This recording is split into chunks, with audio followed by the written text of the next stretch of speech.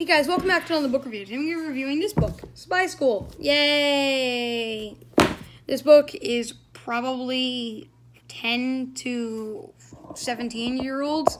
It's short for if you're a 17-year-old, but at the same time, it's got some stuff that I'll mention, the things that are not appropriate to have. Plus, it's a spy book, so I think you can get where this is going.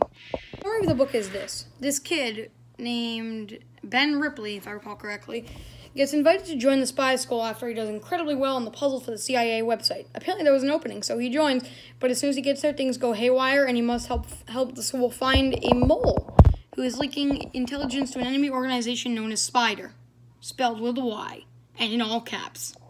With that, guys, let's move on to the things that I like / things that are not appropriate. There are several things that are inappropriate about the book. One is it's about spies, so that includes espionage and stuff, and there's definitely mentions of guns, and there's gun violence right at the beginning. Plus, there's alcoholic drinks.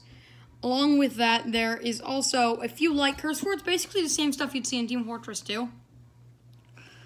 And beyond that, I can't really think of anything. Yeah, there's something else inappropriate about it. It's basically just what you'd expect. Small amounts of cursing and gun violence and espionage stuff. The things I really like is obviously its humor. Stuart Gibbs has always been a great book writer, and I will always love it.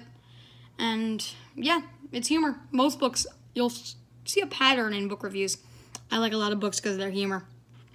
Moving on to the conclusion.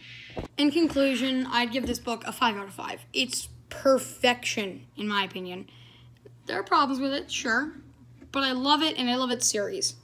And here's something you should know. This is my least favorite one in the series. Maybe Spy Camp. But this is one of my least favorite ones in the series, and it still gets a 5 out of 5. It hooked me on the Spy Kids series. It might do the same thing for you. With that, guys, that's the end of another video. Please like and subscribe if you enjoyed. Hit the notification bell either way so you never have to miss another one of my videos. I want more views. Goodbye, guys!